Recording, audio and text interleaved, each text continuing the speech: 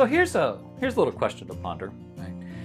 Aristotle says, rejects the idea that form is independent of the particular objects. Right? They're not separately existing from the particular objects. If you want to know the form, you have to look at the object. All right.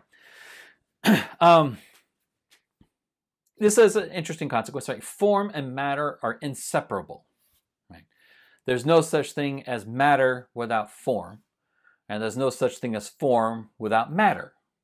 Right? You can't have a universal of a particular thing without the particular things. And similarly, you can't have matter without some kind of essence to it. Right? So he rejects what's sometimes called prime matter.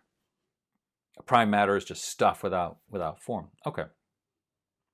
So form and matter are inseparable. What exists is substance, and a substance is a composite of form and matter. So here's a question. Are form and matter the same thing?